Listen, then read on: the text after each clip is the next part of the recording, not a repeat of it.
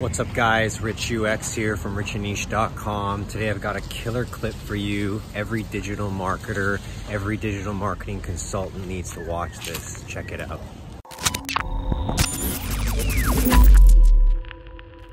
As a strategic consultant, your advice has value.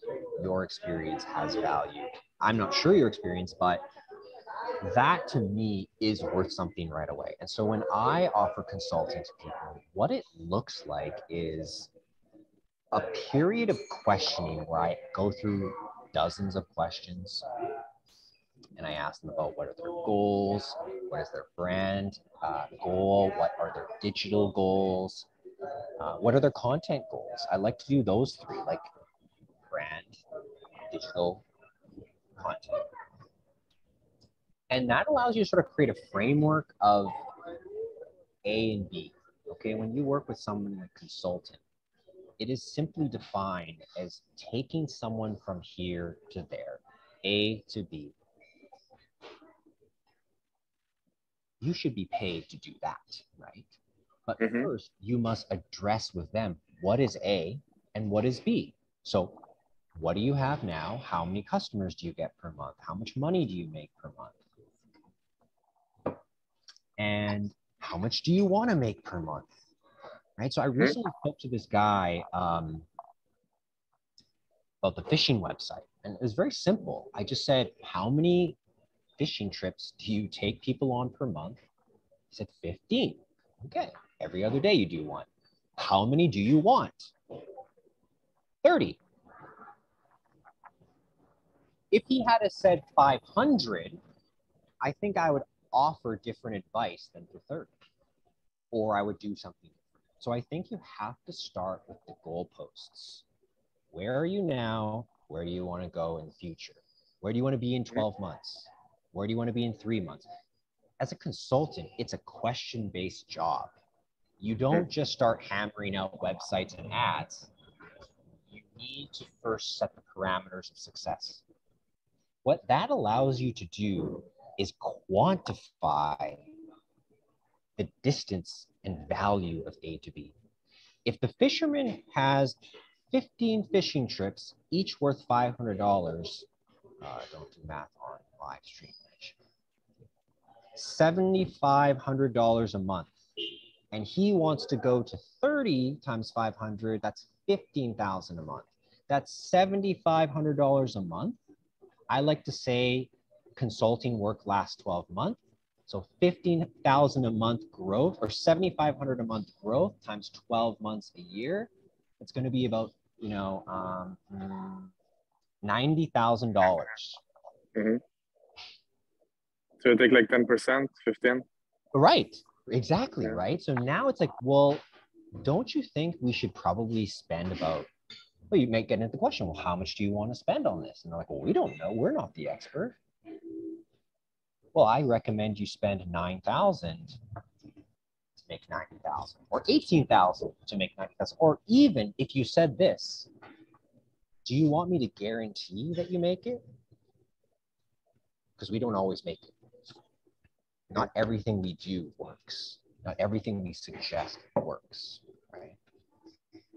But if you said, listen, I can do the $9,000 project or the $27,000 project, I believe the $27,000 project will absolutely reach your goals, because that's going to include a brand new website with a funnel built in, a nice transactional funnel, a great lead generation capture system. It's going to include email marketing, 5 to 10 emails or whatever it takes. It might have some SMS automation. I'm going to build you 5 great videos, which are called conversion assets. And we're going to run, 6,000 of that over 12 months on a local Facebook ad.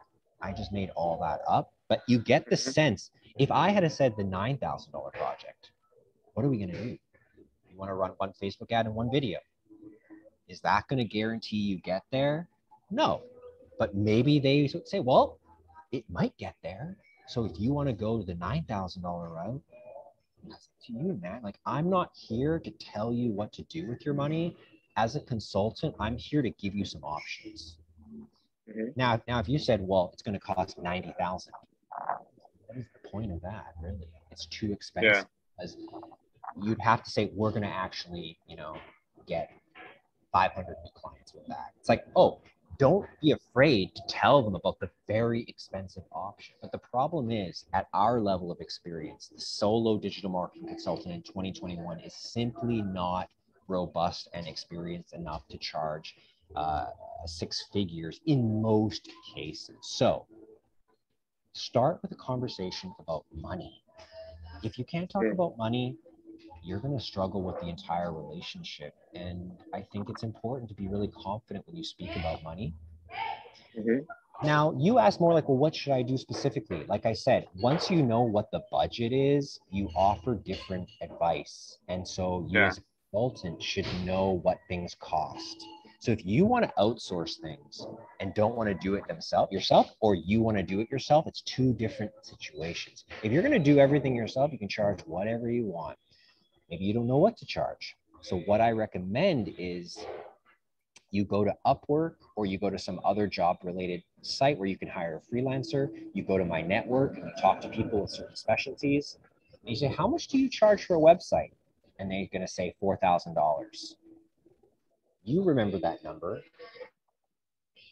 You hope you know that person's probably better than you're making websites. So when you talk to people, you always say, oh, websites cost $6,500 or websites cost $5,500. So you put on your margin and you know in your head what things cost. Okay, how much do you charge for Facebook ads, Joven? Oh, I charge, $2,000 per video, and then I charge $1,000 a month to manage your campaign. If you have multiple campaigns, it goes up and up. So okay, so it's $1,500 a month over 6 months or something like that. So you speak to someone, you say, I charge $2,500 a month for Facebook ads. And if they want to negotiate, up to you. I don't like to negotiate typically, but it often happens. And you say, okay, I'll go down to 2,200. Calling up Joven, you say, hey, I need Facebook ads, man. So that's the way to do it. A to B, talk about money and know your prices. Be a friendly face. Be confident in what you say. Don't feel bad if they say no, and don't get attached to the client. Just the less you care, the easier it is to sell. And for those of us who need money, that's always a challenge. We're trying to we need this, we need to close this. It's a lead, right? So the real answer is never stop filling your pipeline with leads. So you don't give a crap if you lose one or two of them, and you can firmly say your pricing, and you can firmly be firm with people who are like, oh, you don't want to tell me how much you make? I don't think I'm the right marketer for you, because I help people grow their revenue. And if I can't know how much you make today, probably they don't make enough. They don't make a lot. That's why they don't want to tell you. People who make a lot of money, they don't have a problem talking about it because they're just looking to double it. Everyone wants to double their money. So they're like, yeah, I'm making 50K a month and I want to make 100K a month. You following me? Yeah, that was a very good answer.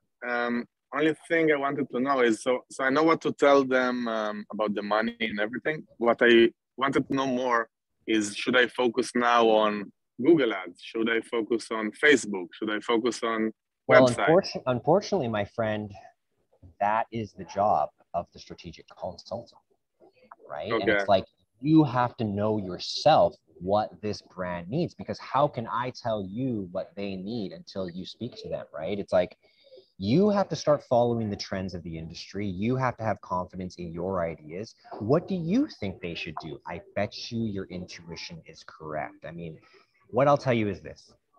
Google ads are the most expensive because they're intent-based advertising. It's much more valuable to find someone who searches a keyword than it is someone who's just scrolling Instagram. So it goes Google, Facebook, Instagram, Twitter, and TikTok. That's how it goes in price point. So if they're poor and they don't have a lot of money, maybe they got to go to TikTok and Instagram stories. If they've got a fat budget and they have a very precise keyword that they know people are searching, go into Google Ads, try them all and offer that. You could say, hey, we can either go intent-based advertising or we can build a content and social campaign. We could do them all and see which one produces what kind of results. I mean, I've done all of those formats and I don't think there's a right or wrong answer. And that's the funny thing is, like, when you're a consultant, you're not necessarily an expert at running ads. I mean, I've got 19-year-old Joven here who's been teaching me how to run TikTok ads and making better ads than I can. I mean, he's got less experience than me, but because he's focused in this one area, the skills are building faster. And so as a consultant, I just try to be more of a generalist who has an understanding of the general industry, what's going on, what's available.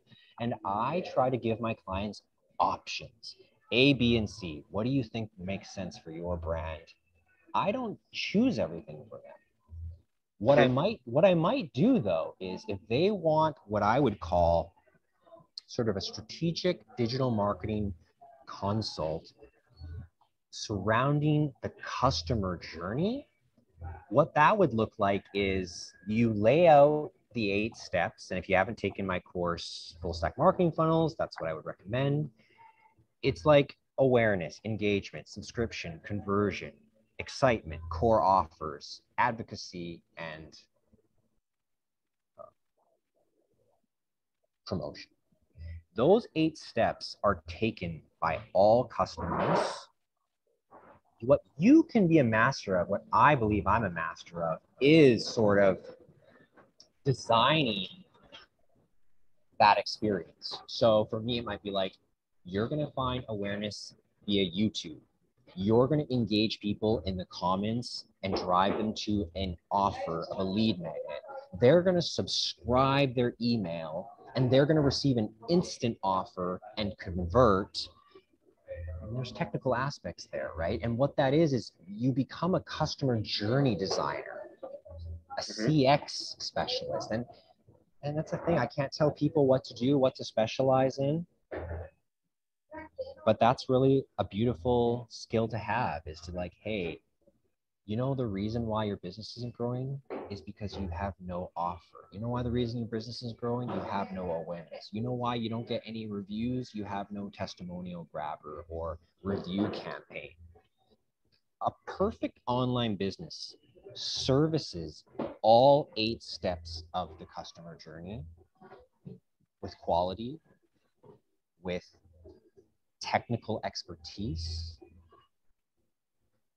There's nothing better than a robust, completed customer journey. And if you go and start looking at companies online, you see the ones that are not the best are the ones who have not completed that. Maybe they're great at building a YouTube channel and getting lots of traffic, or they're great on Instagram. Their copywriting, their offers, their testimonials, they're all missing. And so what that happens is a fail in marketing, ultimately, a fail in customer experience, and it leads to drop off. It leads to a leaky funnel. It just doesn't work ultimately. And I think that whenever we struggle online, we should revisit what is the average person doing in our company's customer journey. I'm going to have to cut it off there, my man. All right. Thank you very much. Good luck with it, and let's hope to see you down here in the Nayarit State at some point. But that is going to be it for today's call, everyone. Don't forget to like, comment, and subscribe. And may the algorithms be ever in your favor.